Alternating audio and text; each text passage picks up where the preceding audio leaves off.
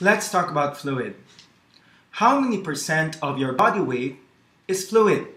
The answer is 60%. 60% of our body weight is fluid. So if you weigh 100 pounds, then 60 pounds of your weight is fluid. But how is that fluid distributed inside the body? Well, we have to know the different compartments based on the location relative to the cell. We have what we call the compartment inside the cell, and this is known as the intracellular, simply known as IC. If the compartment is inside the cell, again, it's intracellular. But if the compartment is outside the cell, then this is what we call extracellular or EC. Again, if it's outside the cell, that's extracellular. The extracellular has two divisions. And what are the two divisions of extracellular? Well, the first one is what we call inside the blood vessel. And this is intravascular, simply known as IV. Again, inside the blood vessel, we call this intravascular. But another part of the extracellular compartment is the one between the intravascular and intracellular. What do you call this compartment between the intravascular and intracellular? It's called interstitial or IS. So, the one compartment between the blood vessel and the cell is known as the interstitial. Again, the question is, how many percent of your body weight is fluid? 60%. But how many percent of your body weight is fluid in the IC and fluid in the EC? Well, IC. Think about IC, the perfect visual acuity, 20/20.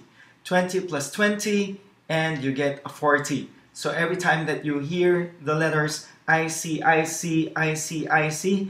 remember the number 40. So again, the percentage of fluid in the IC is 40. Therefore, the percentage of fluid in your body weight in the EC is 60 minus 40, and that's 20%. But remember, the extracellular is further subdivided into two. First, we have the one inside the blood vessel known as the intravascular, and between the blood vessel and the cell, the interstitial. How many percent of your body weight is fluid in the IV? V stands for Roman numeral number 5. So how many percent of your body weight is fluid in the IV? That's 5%. And what do you call the compartment between the blood vessel and the cell? It's called interstitial.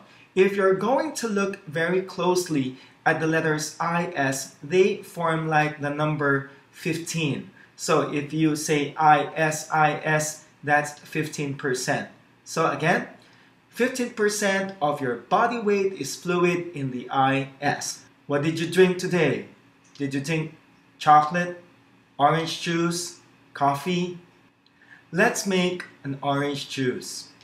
If I were to make an orange juice and I place the orange granules into the glass of water, what will happen to the orange granules?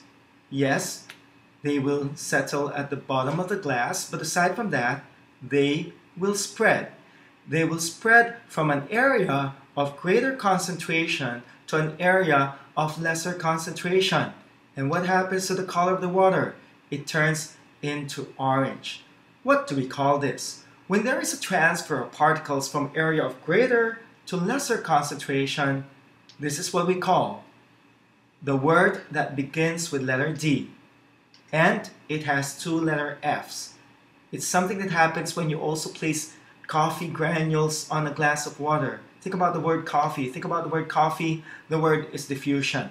So when diffusion happens, it means that from an area of greater concentration, the particles will move to an area of lesser concentration.